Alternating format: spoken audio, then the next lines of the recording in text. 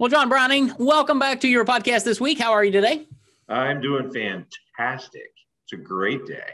I love it. That's a great answer. It is a great day. I brought with me a drink. It's a generic drink. It's a 100% natural seltzer. I like carbonated water, and this one's flavored. And most people think I'm weird, but I like it. But I grew up, John. I know I am weird. But I grew up during the cola wars. Remember the cola wars? Mm-hmm. Yeah, and we probably all remember those and all the blind taste tests and all of that. So we all know what a cola is, if I ask for that. But we're not going to talk about colas today or soft drinks, but we're going to talk about something very similar called a Collie. And a lot of people don't know what that is because when I mention that to them, they're like, what is a Collie? Did you mispronounce it? No, a Collie. Well, I'll let you explain it because you're the expert on this podcast.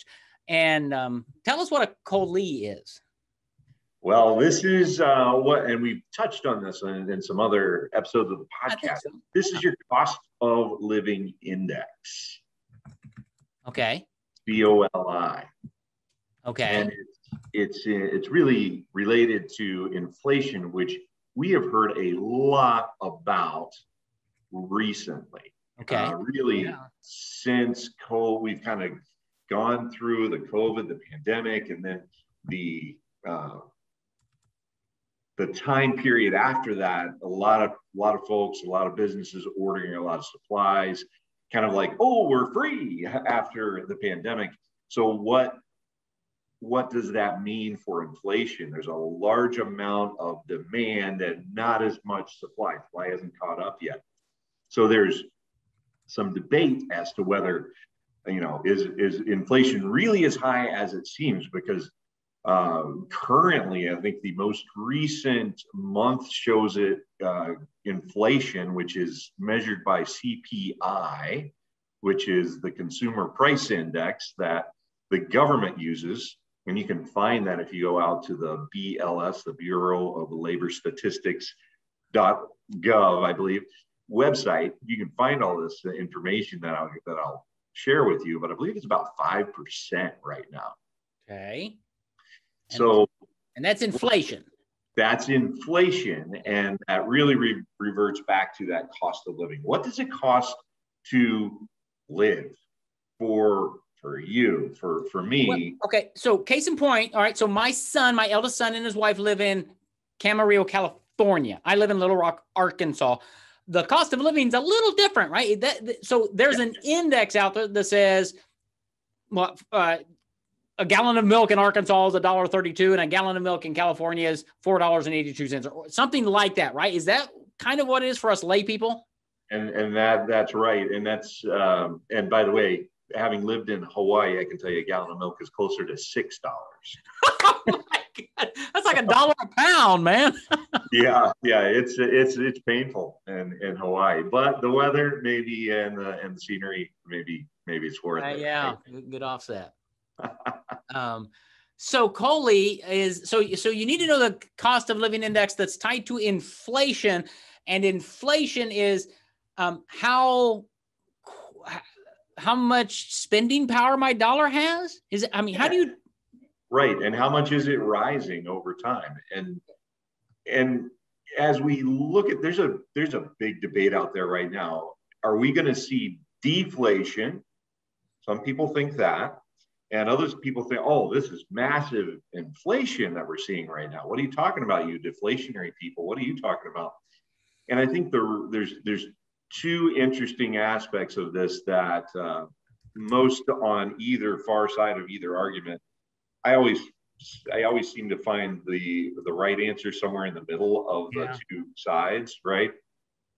So first of all, the bond market, those guys are really smart. There's trillions of dollars flowing around out there. There's more money in the bond market, a lot more money in the bond market than there is in the equity market.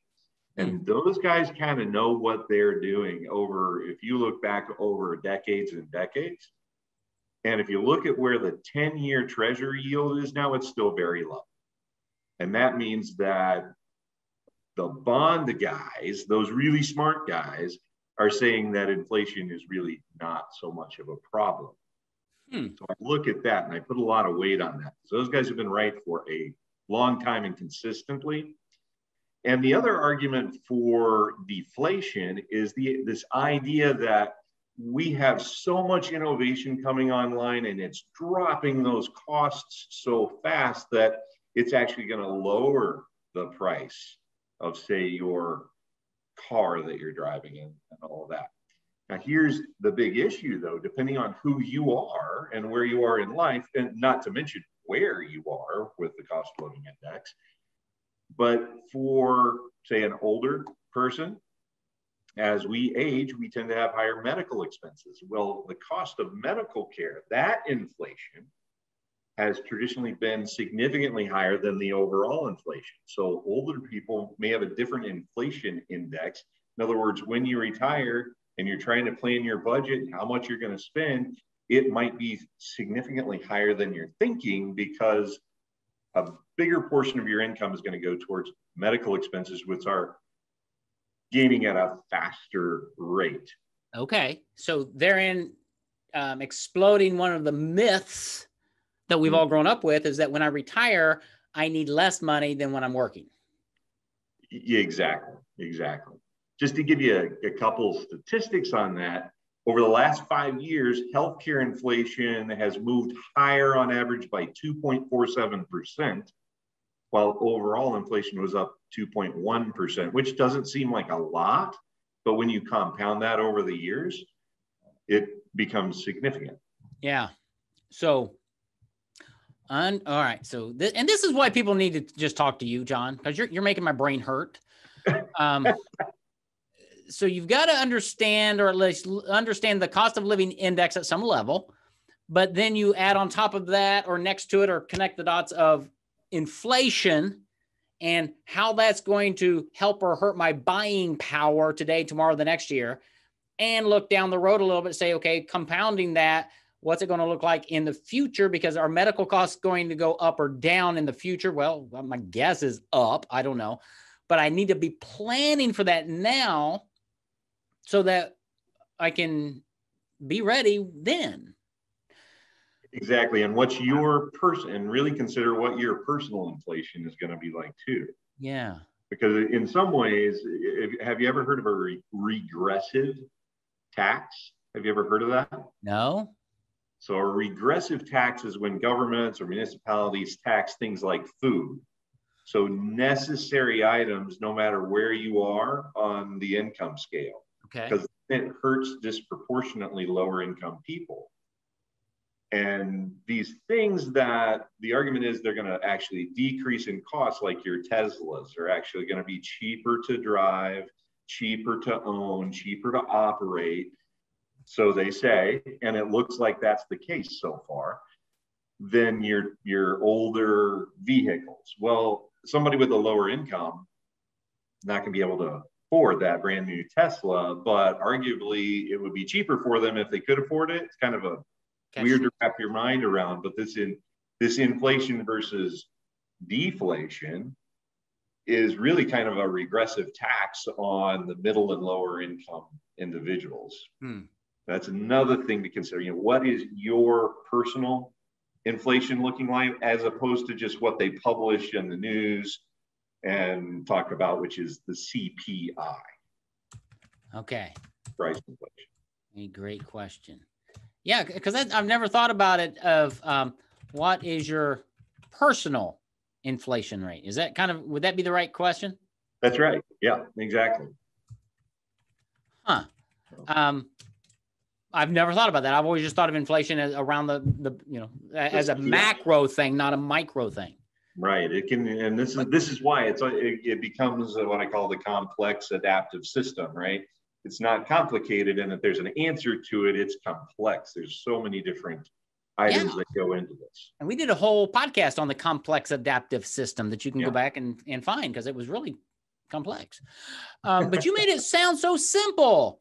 But COLA, not COLA, COLI, cost of living index, is a number that we can find online, probably. Mm-hmm. Yeah.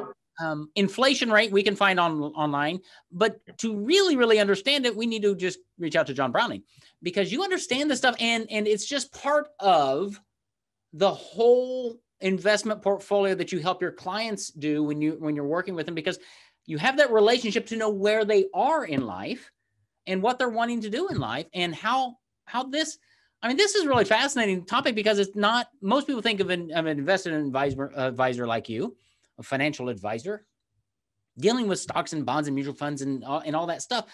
I don't know that I've ever factored in cost of living index and inflation into that whole picture. So that's very fascinating, but that's what you do.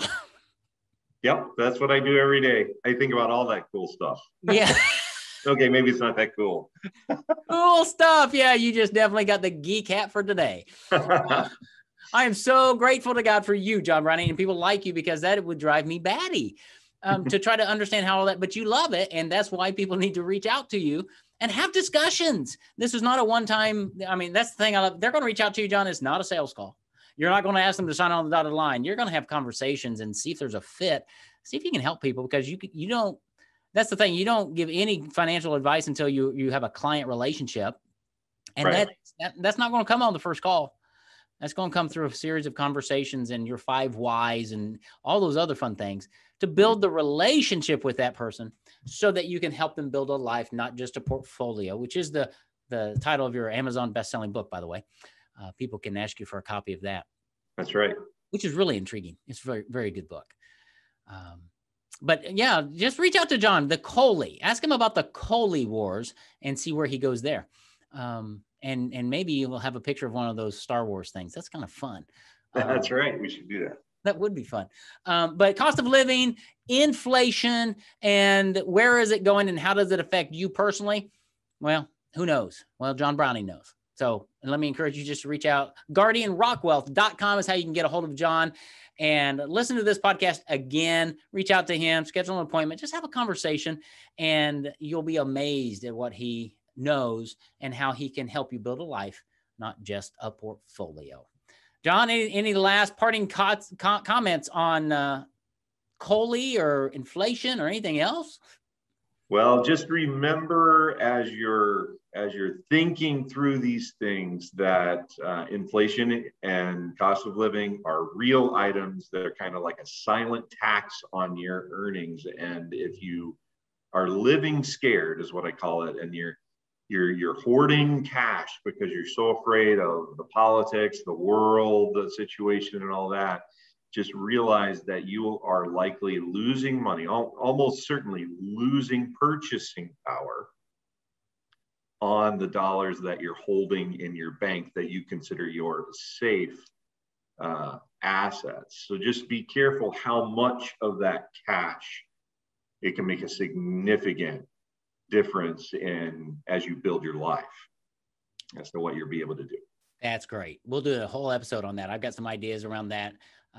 But we'll talk about that on another episode. This has been fascinating, talking about Coley and inflation. It's been very helpful to me, helped me understand a few things. So John Browning, GuardianRockWealth.com. Thank you so much again for a great episode. All right. We'll see you next week.